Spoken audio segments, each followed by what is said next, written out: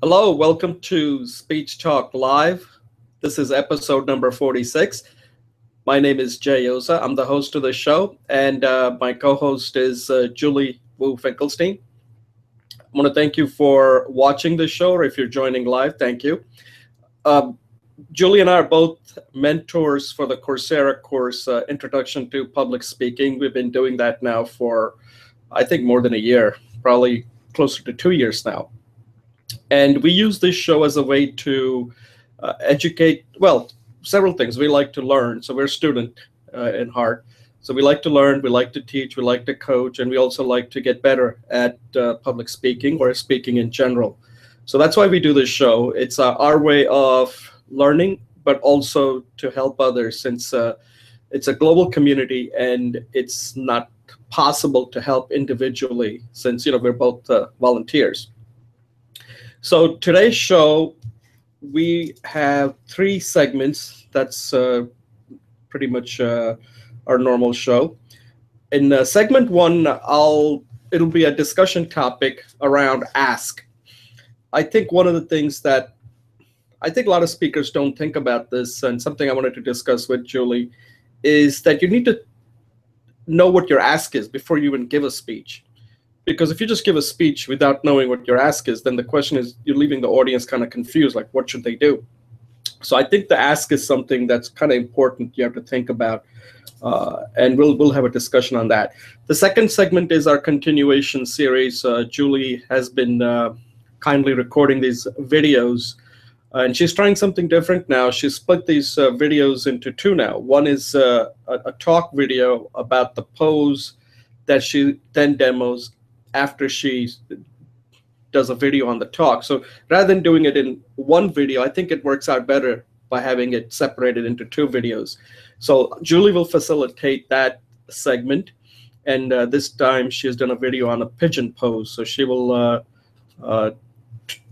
discuss the talk part and also the demo part. And then if I will give her feedback based on what kind of feedback she's looking for. That's typically our format. And it's also a good way for you to understand how to do these type of show and tell videos. And then the third segment is something that I came up when I was listening to this podcast. I think something that I mentioned it in the past. It's a Michael Port's podcast that he does with Seth Godin. And they were having this discussion around high stakes. And I wanted to discuss that. Like, we're all in a high stakes situation when we're speaking, but how do you be yourself and still be able to handle that high stakes situation? So we'll have a discussion topic on that. And before I turn it over to Julie, I'm just going to use my 90 seconds to talk about something that I observed last night. In the United States last night, they had the primary election. And on the Republican side, Donald Trump did really well. He won 5 of the states where they had the primaries. But the thing that was interesting was when he came to give a speech, I noticed something kind of interesting. He had all kinds of audio problems. And that occurred to me that here's the guy who's running for president, and he did not take care of this detail. I mean, his whole brand is around taking care of details. That's his brand. That's what he is. That's how he's become rich, But how could you miss something so simple as not taking care of the audio? I mean, this is at his site. This is not at some remote site or something that he has no control over. Even if he had that, he knew that he was going to do well. He knew he was going to give a speech. He knew he was going to ask questions. Why not make sure that the audio is the last thing that you have to worry about, that not working well? And it also goes to show that when you're giving a speech, make sure your audio is working before you actually give a speech. Because if the audio is not working, it not only reflects poorly on the people who are in charge of the audio, they'll never see them, but it reflects poorly on you, that why didn't you take care of it? So I just learned an important lesson from watching Donald Trump, that no matter how big you are, if you don't take care of these details, it comes back on you. So whenever you have an opportunity to give a speech, take care of the audio. Julie, why don't I'll pass it over to you. Why don't you introduce yourself and see if you have any 90-second insight for us to think about. Thanks, Jay. So God is in the details. Thank you. So my name is Julie Wu Finkelstein, and I like to put the Wu in there because otherwise someone thinks I'm 7 feet tall German woman. And I'm a 5'3" Chinese woman. So I participate with Jay in many public speaking technique projects. And one of them that I love is this one, and the other one we mentor the Coursera course, and finally we're supporting each other doing books. Today, I want to talk about using videos to play with finding your identity. I have two people I coach, and they coach me on different things, and I've asked them to do a 5-minute video on something about themselves or their core message, because one of them is a musician, and he wants to be interviewed on TV and radio talk shows, and yet his handler doesn't really work with him on how to present himself. June is coming up, and he's supposed to go on TV shows in June, so I'm making him to do videos. The other person is I will call a pathfinder supporter for those people who are interested in using emerging technologies with holistic health, bridging ancient and leading edge technologies for health. So look at things like Ayurvedic, holistic DNA, patterning, lifestyle choices, etc. And she wants me to help her with a mission statement, so I'm asking her to do a 5-minute video on it, and she wants a tagline, so I'm going to work with her after she does the video. So taking the advice that Jay gave me, which is don't help people until they help themselves, they're going to have to step up with their games. And I'm inviting you all to talk about yourself on the video. There's a great software called Clipchamp, 5 minutes or its limit, and you can talk anything for 5 minutes, and then you can share with someone. Find a practice buddy. Jay has given me innumerable good advice. So I just want to share that 5-minute talk about yourself to help your identity and your mission. Do it now or do it today. And if you want someone to email to, you can email it to me. Best of luck, and thank you. Excellent suggestion, Julie. I will include your email, so if anybody is interested taking Julie's offer, I will include her email, and you can send it to her. What is the name of the software? Clipchat? Clipchamp, like champion. Clip. CLIPCHAMP.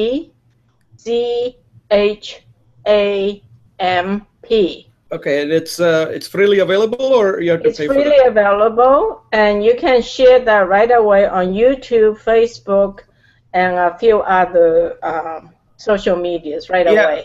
Maybe it might be useful if you can record a video on how you're using this Clipchamp. I know it probably is intuitive, but just so there are a lot of people out there, when you mention new technology, they get scared. So one of the action item I have for you is record a short video on what exactly do you do, give the people all the details on how to use it, and then show a finished product of a video. You can even say, this video, I'm using Clipchamp, and here's what I did. So that way people can then, because one of the things is you want to, sometimes the technology can also act as an impediment. So if you can show them how easy it is, then people will start doing it. The other thing I'll mention to you, I know you said you're coaching somebody who's going to be doing interviews. After you've coached that person, if that, you can also offer to that person to, since I don't know who that person is, that if they want to do a mock interview on the show, and they can then, we can do a mock interview, it'll give that person a practice, and then the person can watch it on YouTube how well he or she did. So offer that to the person if that person is interested in doing that, because I think it would be a good practice. I mean, obviously you're coaching them, but at some point they need some sort of like a role play where they can actually see themselves, how they look and how they appear, and answering questions. So that's good stuff, Julie. Thanks a lot, and we'll take a brief pause and move to our first segment.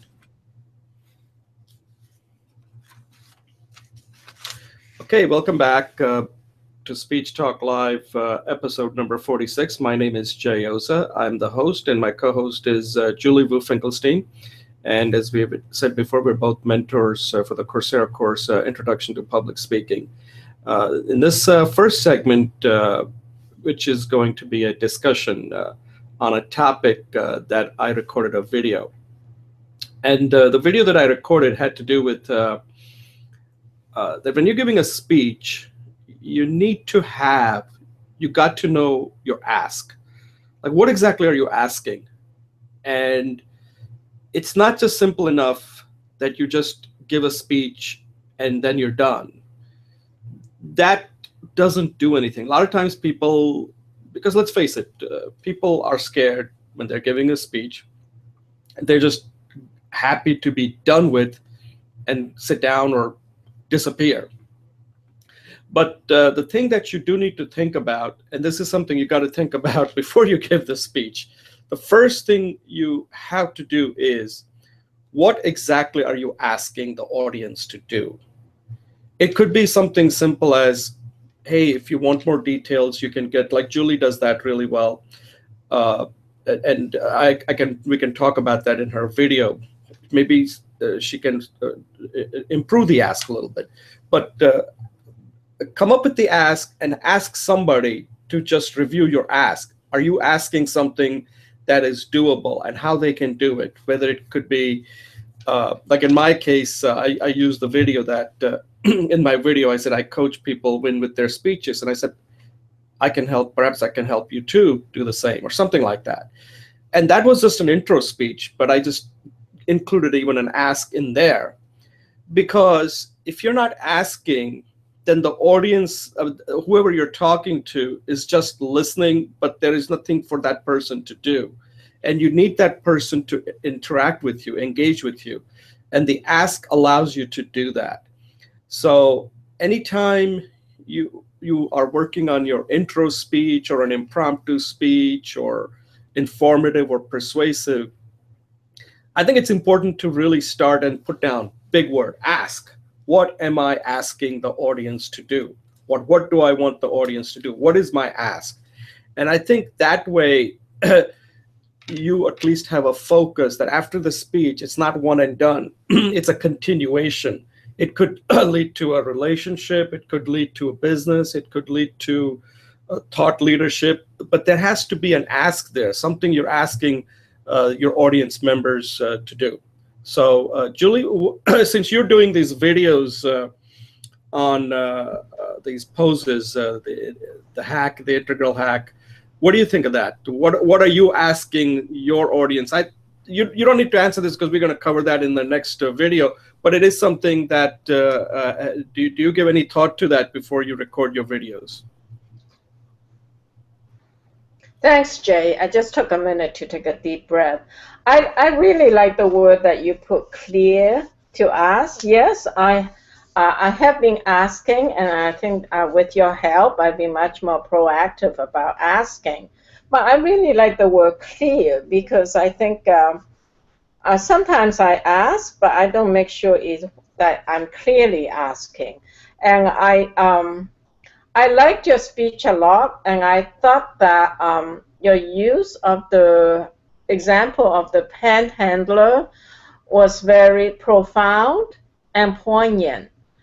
In the sense that it was poignant was because, to many of us have a deep fear of being exactly where they're at, right? It's an existential fear. So to connect to that deep emotional level is poignant. And for your generosity to admit to the audience, you don't usually do it, but you felt compelled to do it this time, that made it personal. It helped me make a connection with you. The reason why I thought it was also profound was at the end, and I would have liked you to elaborate that a little bit more personally for me. I'm not giving you guidelines, I'm just giving you my personal feedback. Is that you said something, you said the panhandler was very good at asking for something small, and maybe if he could have asked for something bigger, he'd become a great salesman. And what that resonated for me personally is some of us are afraid to ask for something big. And so maybe at the end, I infer from what I think you were implying is don't be afraid to ask for something big. Because at one point you even talked about $5 million. And I would like that part of your ask of the audience to be more clear. Is that don't be afraid to ask. Don't be afraid to ask for what you really want, and don't be afraid to ask for something big. Like that's like 1, 2, 3. I've been working with someone that I want her to start saying 1, 2, 3, maybe not out loud, but in her mind, because what your point of 60, 30, 10, but 1, 2, 3, I would have liked to hear that actually a bit more clearly.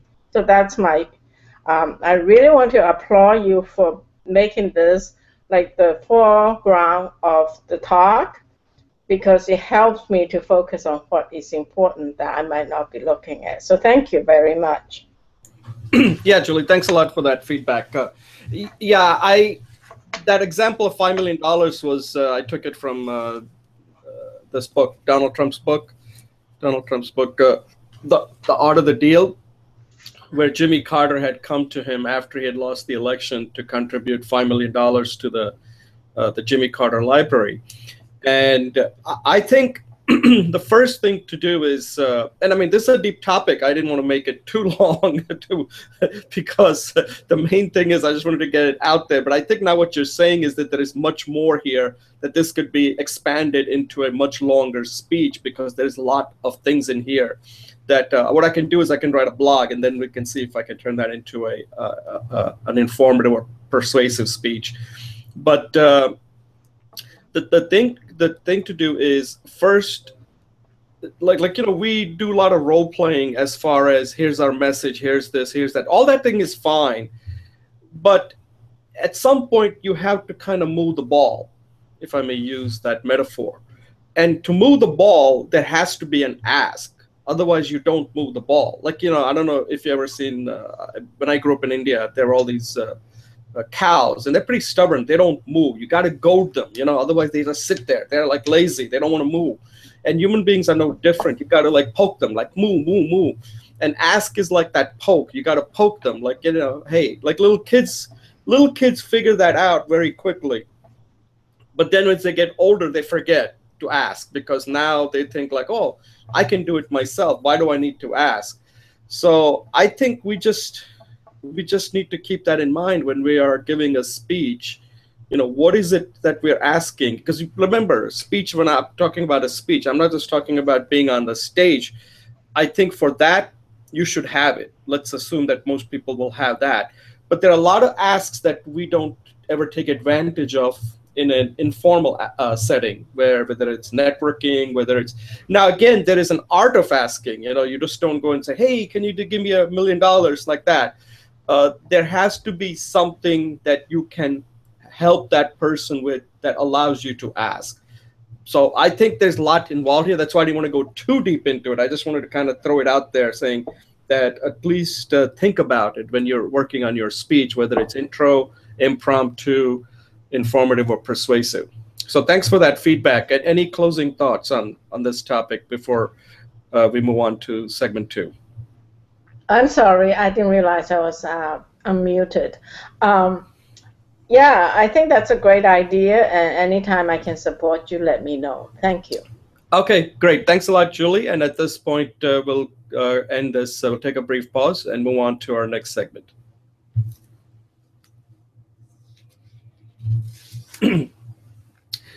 Okay, welcome back to Speech Talk Live, episode 46.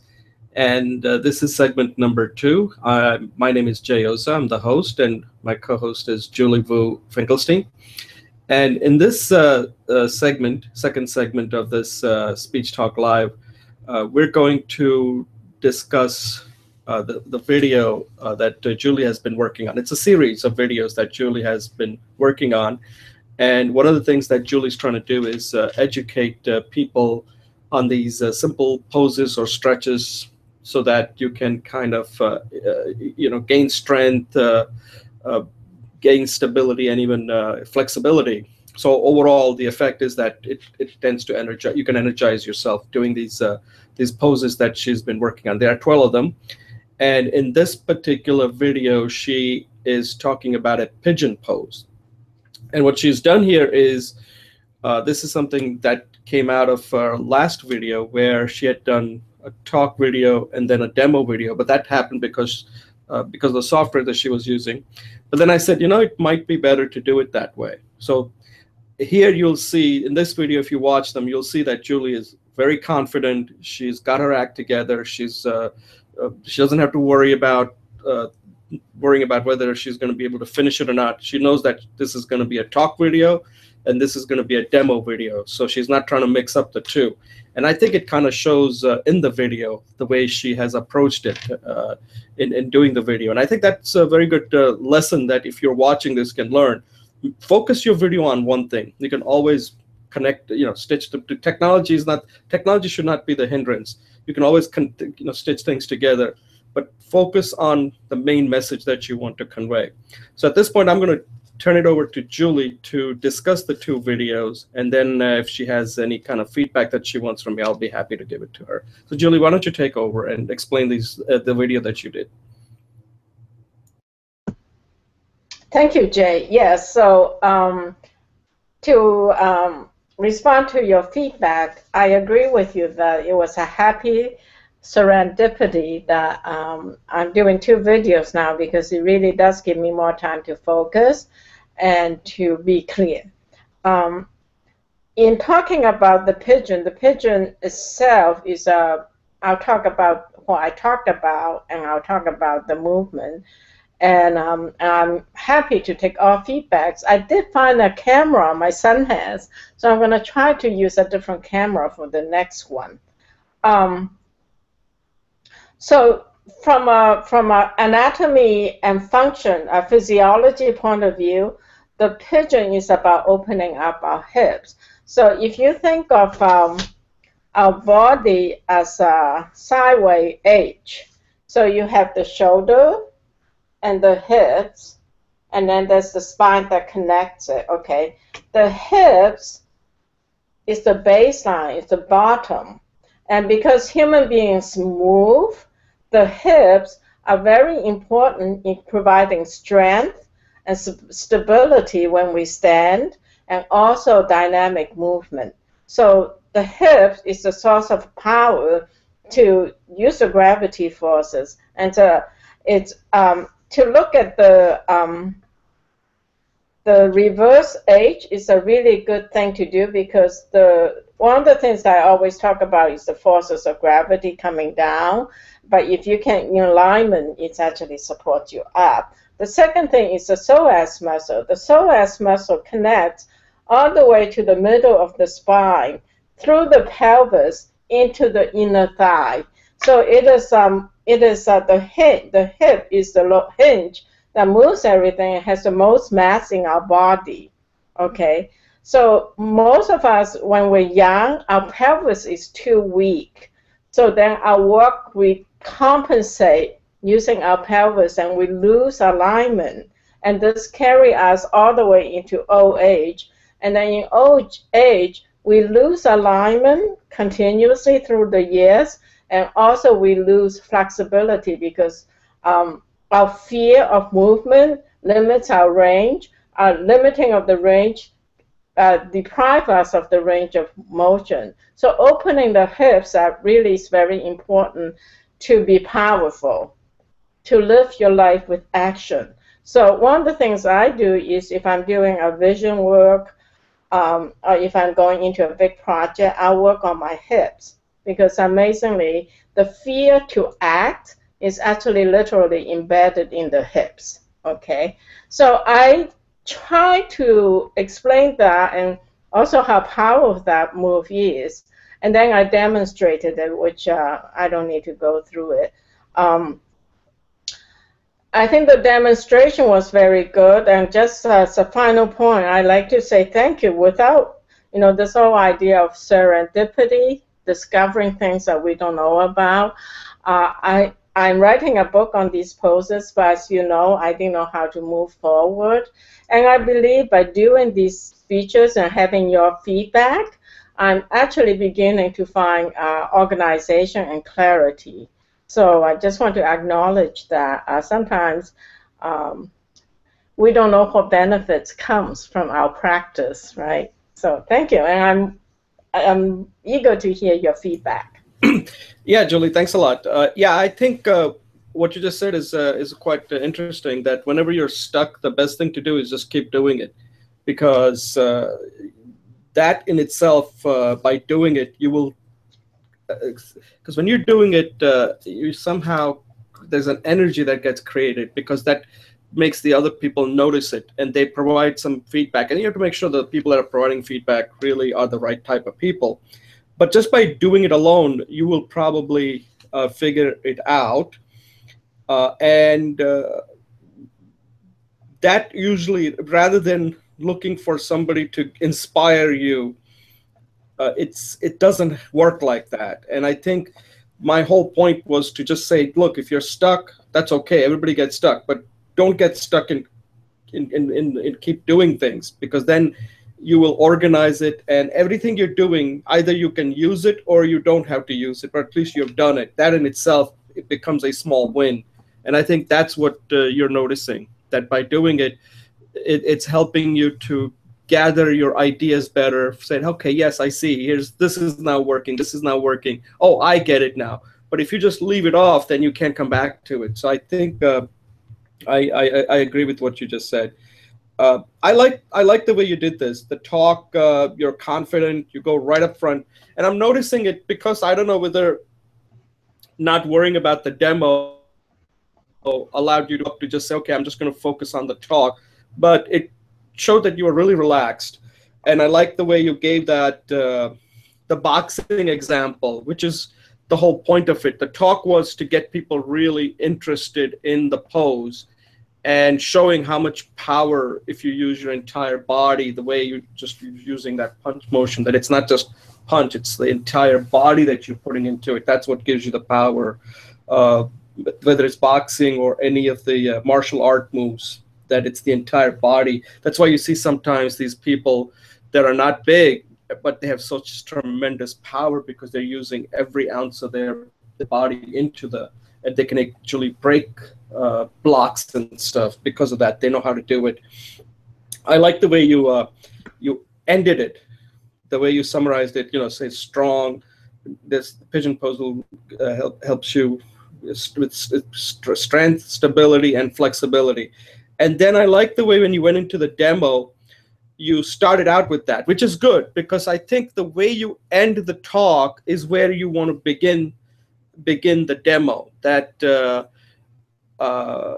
and at that point, the one thing I would suggest, and these are minor things, urge them to see the talk.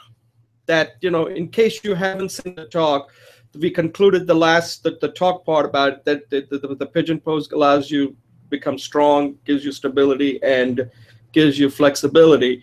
And I urge you to watch it, because I go into that in more detail, since you're not going to do that in the demo, but at least let them know that that's there. Reference that. And I don't know whether you did or not, but I just noted it down, so maybe I didn't hear it. And then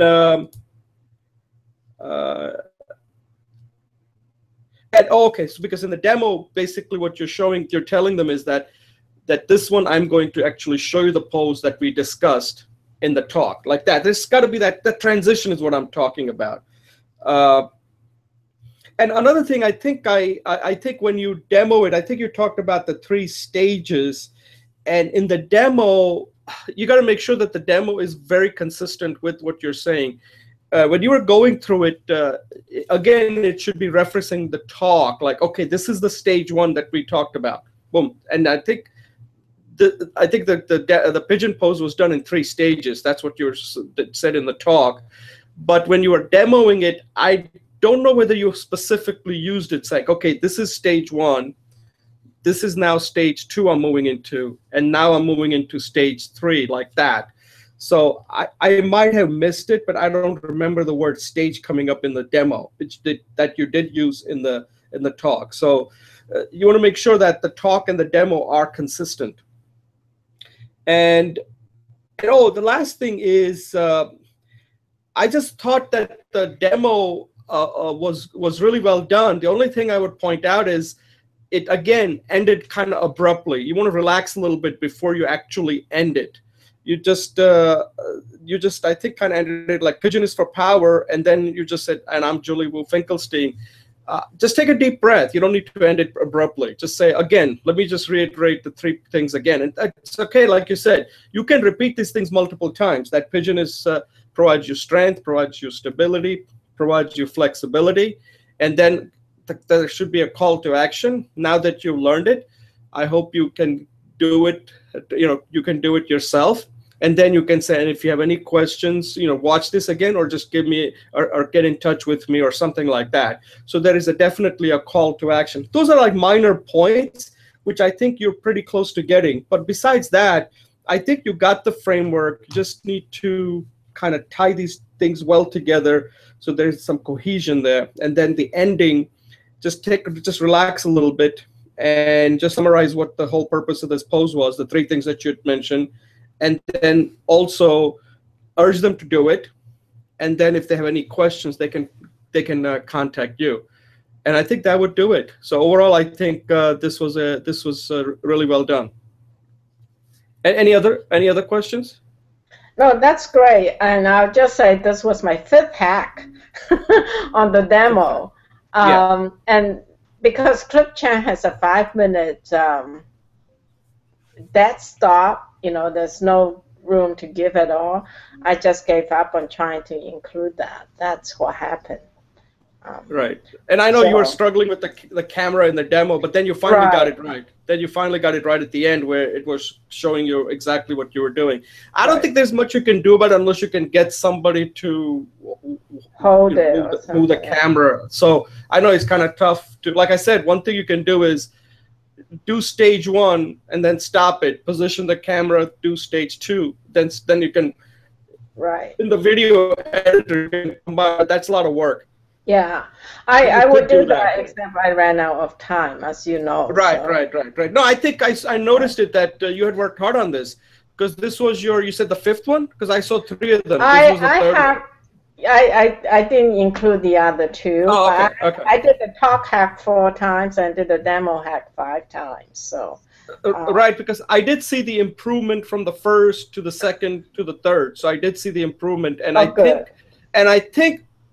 I think you should be proud of doing that, and actually also including it for me to see, because it shows to me that you are actually putting in the time, that you are actually saying, listen, I think I can do better than this. I think I can. But again, you don't want it to be perfect. You want it to be good enough. And I like it at some point you just said, okay, that's why these programs are good, because you have to finish it by Tuesday. You can't, otherwise you'll never finish it. Otherwise this could go on for another week and week and week, and then you'll just give up. So I like that imposed deadline there, that you have to get it done by Tuesday no matter what. The show has to go on. So at some point, the last one is always going to be good enough. And that's what we're looking for here. We're not looking for perfection. So again, congratulations, and I think you're getting the hang of it. You should really be feeling good about that, the way you've done this, that you can take it to the next level. And I like the amount of look. The only thing that you can say that you're doing, that you control, is the effort that you're putting into this, and you're asking for feedback. So you're doing everything right to get better, and that's the hallmark of a good student. Thank you very much. Okay, so I think at this point we'll close it out. So if you're watching this, this is what you should be doing. This is something where you record a video and find a learning buddy who's also interested like you are, and who's willing to give the feedback. And that's what we're trying to show here, Julie and I. When I do a video, she gives me the feedback. When she does a video, I give her a feedback. And then, she can take some of the points that I'm making and then incorporate it into her, and that's how you get better. Let me tell you, most people who give speeches never do this. I don't see anybody out there doing this. this is work, and that's why people don't do it. So thanks a lot, and we'll take a pause and move to our third segment. Okay, welcome back to Speech Talk Live, episode 46. My name is Jay Oza. I'm the host of the show, and my co-host is Julie Wu Finkelstein. And in this segment, we're going to talk about something that we all have to deal with, is high stakes speaking. Now, high stakes is what's in our brain, right? We are the ones who determine whether something is high stakes. And it is important to know ahead of time whether something is high stakes, not at the event, ahead of time. Because if it's not high stakes, then what that means is you're not going to either take it seriously, and that means you're not going to put in the effort. You're just going to wing it. That's not going to lead to good results. Once in a while, you may get lucky. And sometimes you do get lucky, because what happens is if you don't consider something as high stakes, you're going to be yourself. And sometimes that's what the other person sees in you. You come across more natural. But you don't want to do that. What you want to do is, that's by accident. You don't want it to lower the stakes by accident. You want to do it purposefully, lower the stakes. So the way I handle high stakes situations, one thing that I recommend to you is that, let's say you're going for a job interview. So let's take that as an example, since that's something we've all gone through and we're quite familiar with. You want the job. Let's say you're being interviewed at Google. Everybody wants to work at Google or Facebook or Apple or one of these places. And what you do is that you want the job. So you treat it as a high stakes. You're going to go and prepare real hard, like 2 weeks, whatever it takes. You're going to go through all the possible questions they'll ask, everything. And you're ready. Now you have an interview.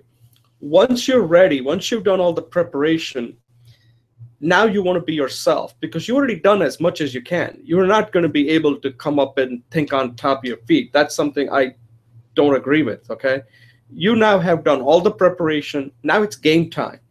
At game time, you're going to do things pretty much by instinct. If you have prepared for an answer, you're going to be giving that great answer.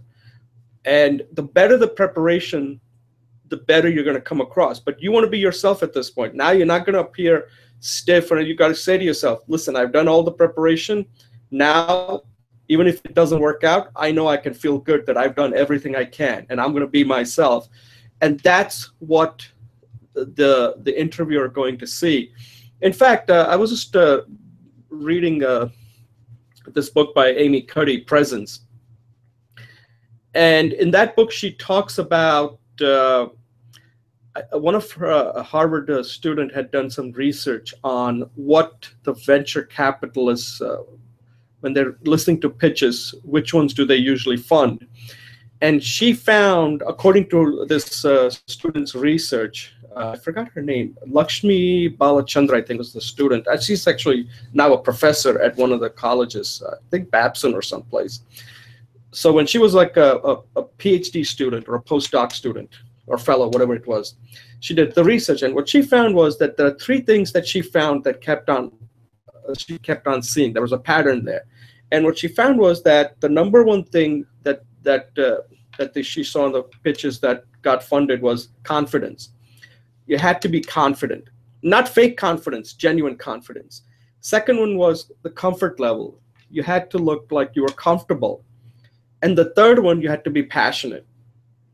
And she said the content and your credential didn't really have that much to do with it. If you had these 3, confidence, comfort level, and passion, then it likely got funded. But if you just came and said, I've started 5 companies and my content is so and so, the VCs didn't care about that. So people do see how you project yourself, how you present yourself.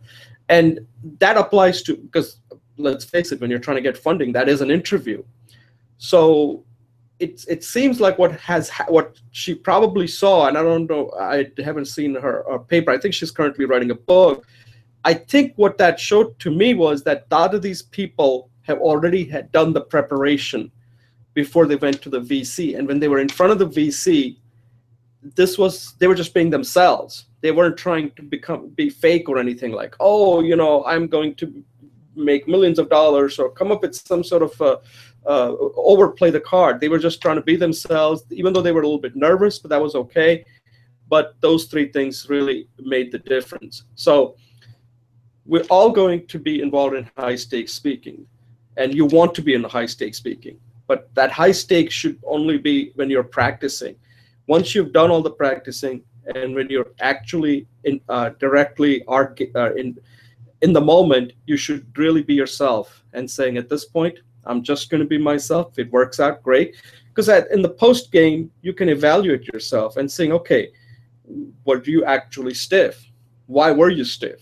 Was it the lack of preparation, or somehow you just stopped being yourself? And if you stopped being yourself, why was that? Like, why did that?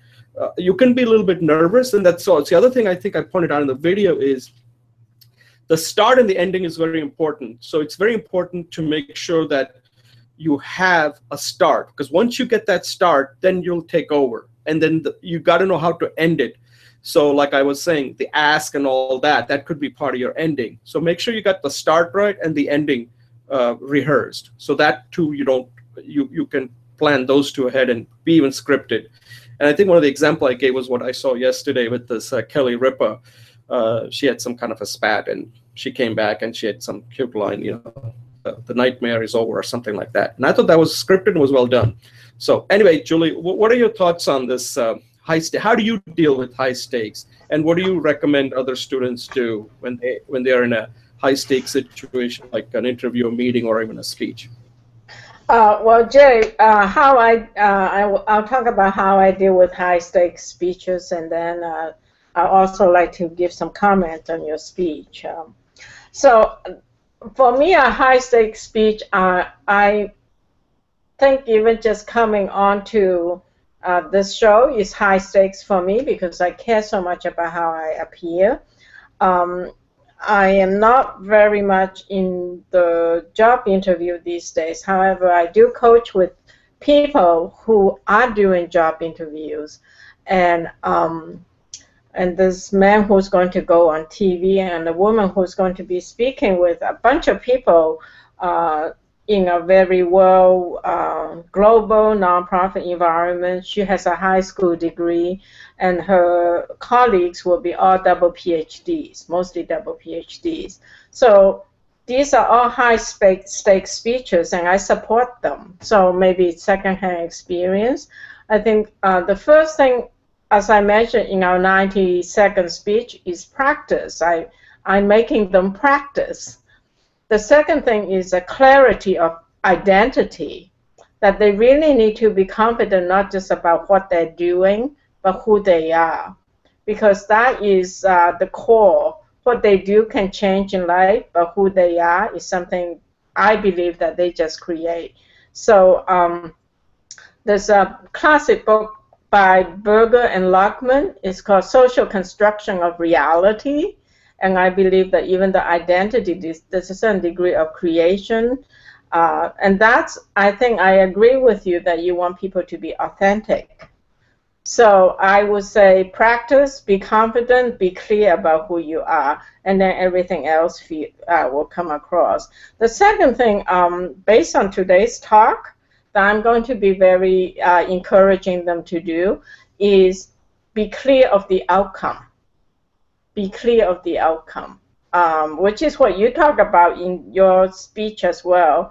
And I think the third one may sound a little bit contradictory or paradoxical, but in job interviews, certainly true. But even in public situations, is be receptive and create a connection, which is what you did when you used the panhandlers example. So those are my key things, is be clear about who you are, be confident about who you are and what you do, and then listen or somehow be receptive and create a connection, and then be clear about the outcome. That's about 5 things. In terms of your speech, I want to again thank you for it, because every time you talk about something, it's really important. And I agree. Some of the hints I got from you was do practice, don't minimize, work out scenarios. That's 3. Focus on the beginning, memorize it. Focus on the end, memorize it. And I thought those were really good points, and I like your game metaphor. The only thing I will ask for a little bit more is in your definition of what a high-stakes speech is. It seems like that's like if I look at your title, handling is one major theme, high-stakes speaking is another. So I would like a little bit more importance focus on what is a high-stakes speech. I think I got from you that maybe it's an opportunity, maybe it's an emotional importance, maybe it's an outcome, and to investigate that in the scenario. I really like what you said that during the practice period, using the game metaphor, you want to play out all the scenarios. The one thing I will add is when you talk about during the game, you said be yourself, but then today's speech you added confidence, comfort level, and passionate. And I didn't hear that in your initial speech, and I would just add that to it. And I would say be opportunistically positive. Those 3 key terms for me comes to be opportunistically positive. It's just a look at things. Now that you've seen all the scenarios, put your energy on the desired outcome. And then that's what you ask for at the end.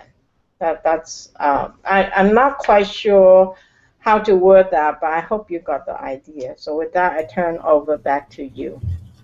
Yeah, thanks, Julie, for the feedback. Yeah, those 3 things about confidence, I just kind of came up with it on the fly. Because I don't want it to be regurgitate exactly what I said in the video. So the video is just used as a way to have a discussion, and then I'm trying to see what more I can add to it that's not in the video. Otherwise, somebody said, hey, he just basically repeated everything that was in the video. So sometimes that's what happens, that when you're having a discussion, you'll come up with some more ideas. And then the video kind of stands on its own. I have a question for you. You said, let's see, be receptive and create a connection. What, how is that you're talking about, like by telling a story, a personal story, or how do you do that? For me, for the job interview situation, it's very clear. I will ask a question, but perhaps you can do that with a mass audience too. A lot of the times I see excellent speakers say, how many of you believe in this? How many of you believe in that? And what it does is it creates a stream or a spectrum of positions on the same major topic that they're talking about. So it differentiates and unifies and gives the speaker information simultaneously. And it interacts with the audience. So it gives, in a very few moments, it does a lot to create the dynamism and a feedback loop into the speaker's minds, so that the speaker knows where the audience is at and is able to create a connection. Right. No, that's good. The one thing I would add to that I didn't really talk about, but now that you just, and again, I don't want to diverge off because we still have 5 more minutes, is, when I said about something that you wanted me to elaborate further, like the confidence, comfort level, and passion, I think there is a 4th in there that I think also is very important. You have to kind of show that you're under control.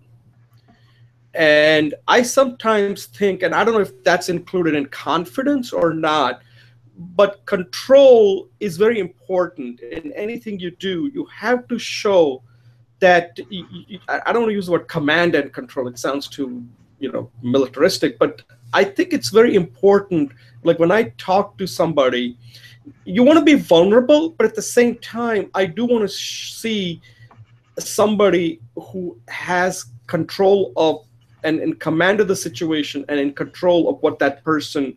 I think it goes back what you're saying, like identity. As long as you know who you are, you're under control. You don't want to be. You kind of want to stay between. Again, using this football metaphor, between the 40-yard lines. You don't want to kind of veer off to the one end zone to the other end zone, and that requires, like you were saying, practice, because you need to know that when you're given an opportunity. I think it's something you mentioned to me, that when I'm talking, I tend to veer off on topics, tangent topics too much. That's actually a good feedback for me, because what that tells me is that I'm going away from the 40-yard zone. I'm drifting too much to the left or too much to the right, and that's not a good thing, actually.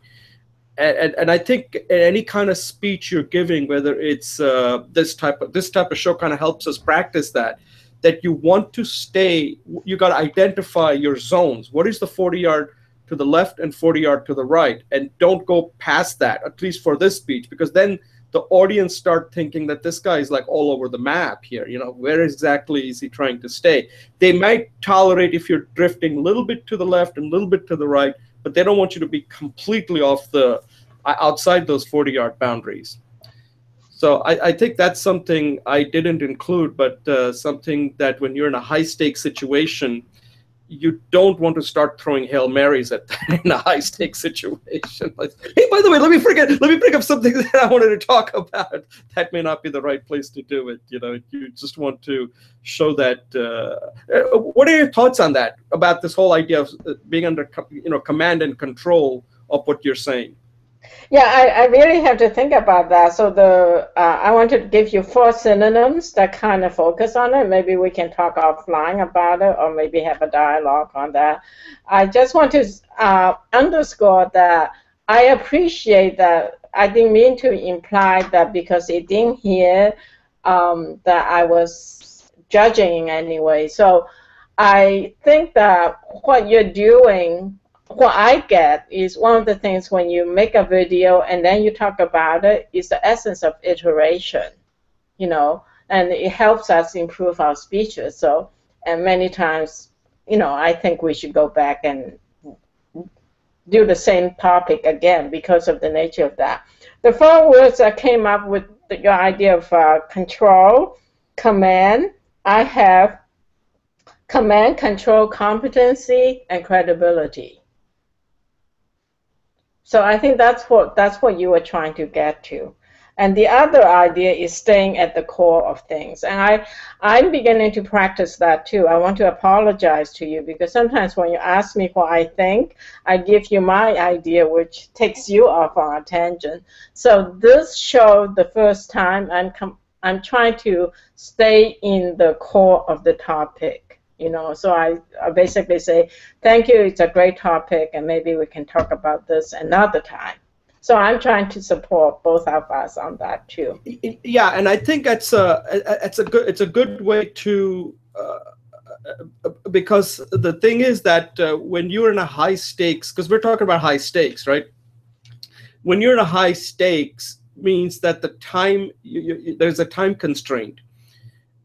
Like in a football game, you only have limited amount of time. You just don't have time to take the entire team and saying, guys, we're going to continue the second half after another week after we do some more practice. It doesn't work like that. You got to do it right then and there.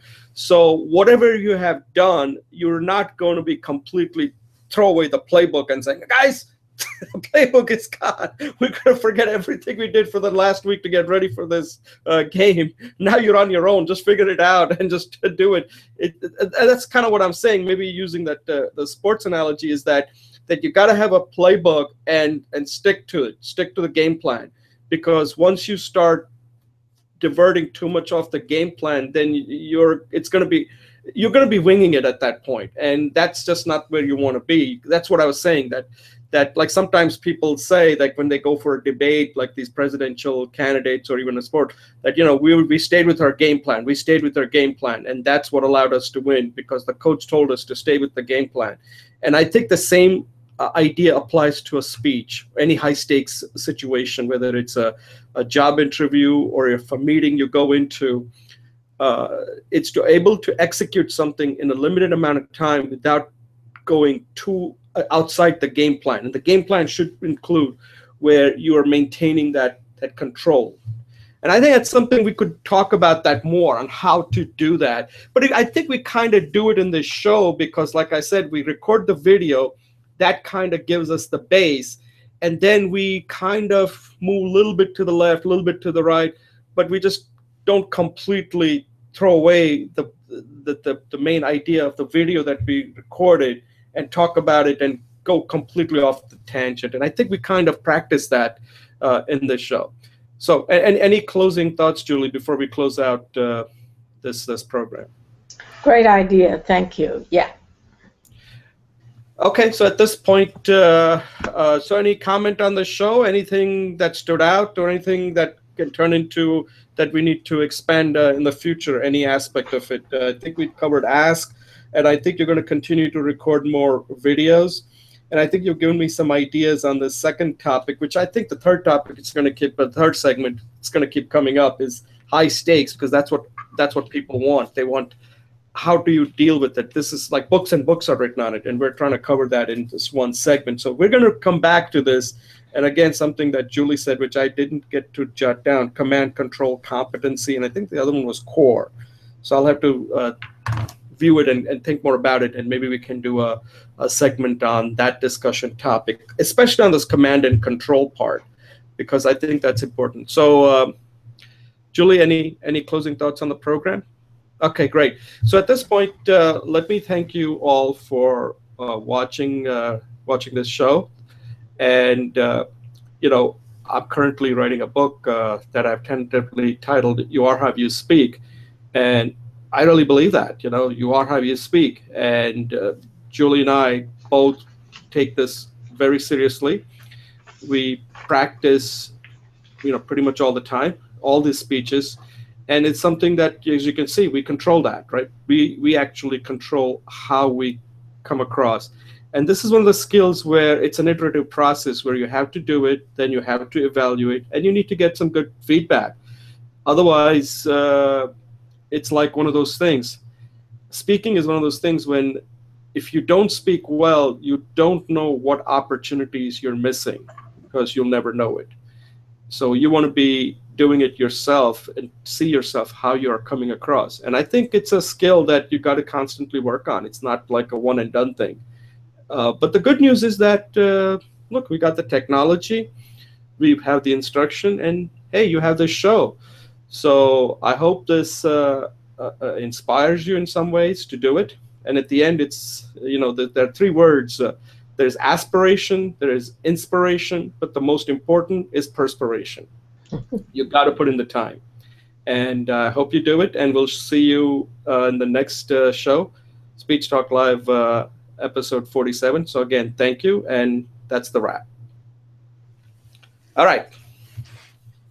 Okay. You want to take a break? 1 minute. Okay, go ahead.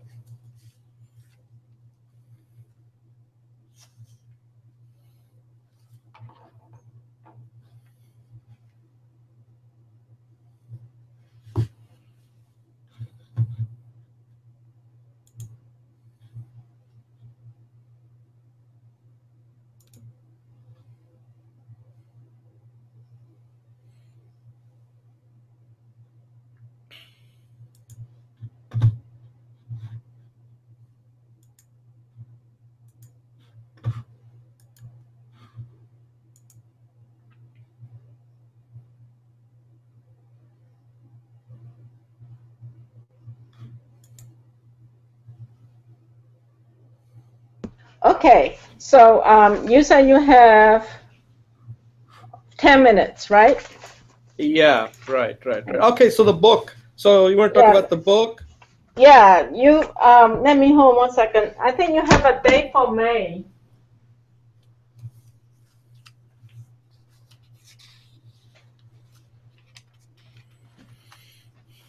Yeah, you're going to have a title by May 1st. I already have the title. Oh, you did? I'm going to go with this. Actually, I'm currently trying to finish up my third draft. What I'm doing right now is I already have the draft. What I'm doing is I'm going through this Grammarly, get rid of as many grammar errors as possible before getting the third draft in a PDF format. Okay, Jay, I don't want to hear in between. I'm going to add like a project manager. When the title is not the title until you say that's set in stone.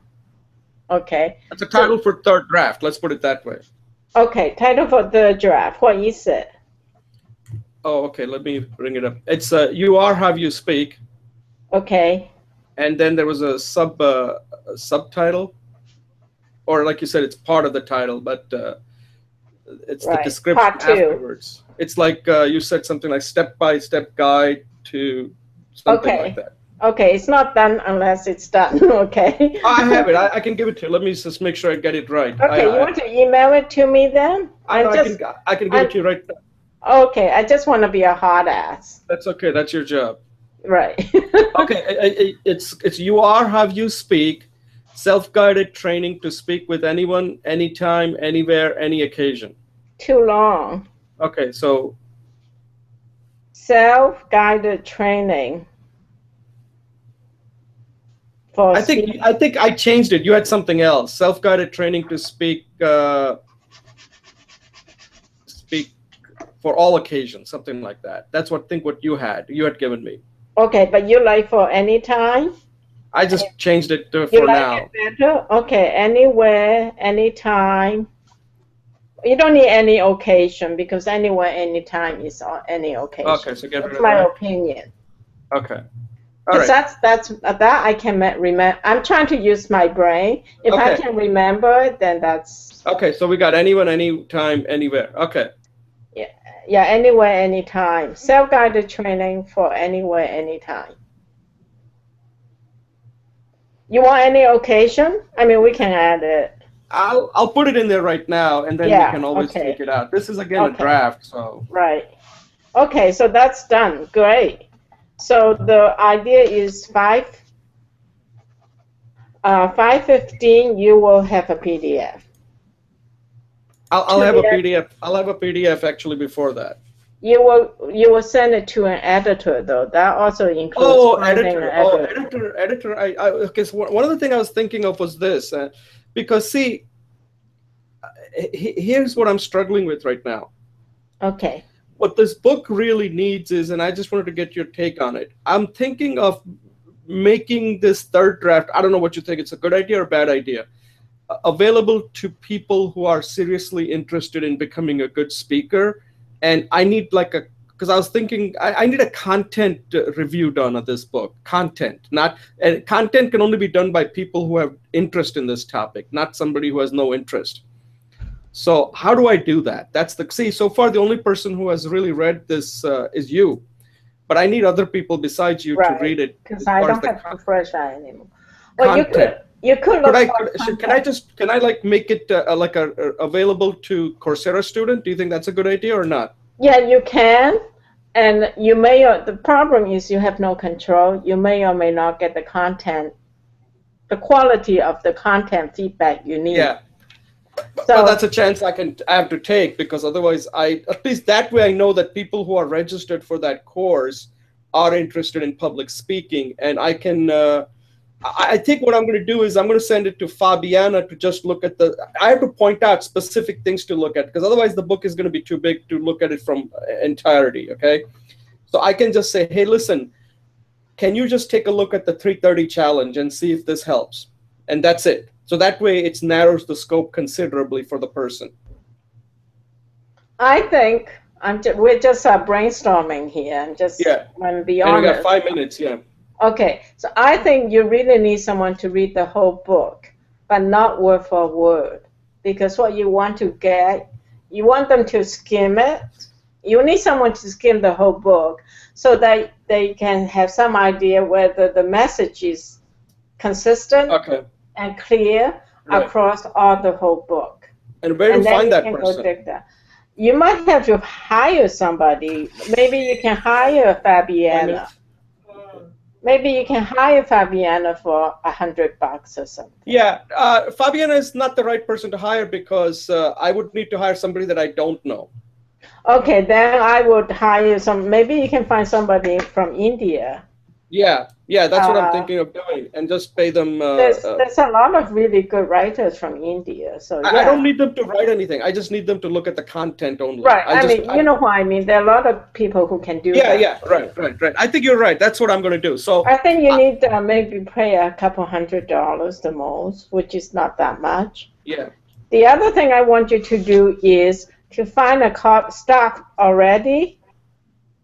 Find a copy editor that you like. Start asking for a copy editor. And also find out your ISB. Get a total budget for your book.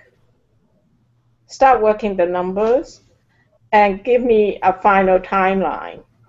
Yeah, that's all going to start starting from maybe Monday or maybe this weekend. First, identify I don't need it next week. But I need you to start the task. Right. Because one thing I learned about the stuff you're telling me to read about procrastination is once you kick off the task in your brain, your unconscious starts working on it. Yeah. You don't even have to work on it actively, but I want those 3 questions to be in your mind. So I don't want you to say, oh, I'm not going to work on it until I get this done. Just say, oh, I'm just going to let it rest until the answer comes to me. Meanwhile, I'm doing this. It's just a reframing. Right. So here's what I will send to you by this weekend. Because like I said, I didn't think this was going to take longer. I was hoping to get it done by last weekend. But then when I put into Grammarly, I'm finding a lot of errors. So I have to correct them. I'm hoping to. So right now, it's about 2/3 done. There's only 1/3 left now. Okay. And that should be done by, see, I can't do today. I don't know how much time I'll be able to get because I have to go right now to take my mom to the dentist. But later in the evening, I should be able to make good progress. And by tomorrow, at the latest, I should be done. Okay, so today's the 27th. That's like May 1st. Oh, no, let's put it by Friday, okay? My days are getting mixed up. I don't know what Friday is. That would be 29th. Okay, let's just say May 1st. Oh, okay, right. May 1st, I will get a copy from you. Yeah, and if not, just put a reminder. Hey, where's my copy? Yeah, Mayday. I will read it again. You can do the Mayday alert. And I'll tell you this. I don't care if it's Grammarly checked or not. By May 1st, I want a copy. Yeah, you better have it on your email. Otherwise, yeah, I better have my copy. Otherwise, you're going to be at my front door. Where's my copy? No, otherwise I'm going to send you something. Oh, no. I don't want to know. Like a stink bomb. Okay, May 1st, I want a copy. I don't care if it's checked by Grammarly because I'm not that sensitive about that anyways. But I'm going to read it again for you. And then also... Oh, and another thing I did was I did put the forward. I was supposed to send you the questions. So right now, I've taken the liberty of pretending I'm Julie Wu Finkelstein. So I have to... That's fine. That's fine. I put in all these things about your journey from Hong Kong and all that. Who knows if that is true or not? Okay. Just send me what you got, and I'll start digging around with it. Okay? Based on some of the things you've talked about, I said, that you learned a lot about speaking from work, and some of it I just made it up. It's fiction, but just send it to me. Okay. Send it to me. All right, I will. All right, Julie. Thanks a lot. I have to run. Sorry to cut this short, but my dad's waiting there. Okay. I like it like that. Okay, take care. Thanks. Bye. Thanks a lot for your help, Julie, as always. Okay. Bye.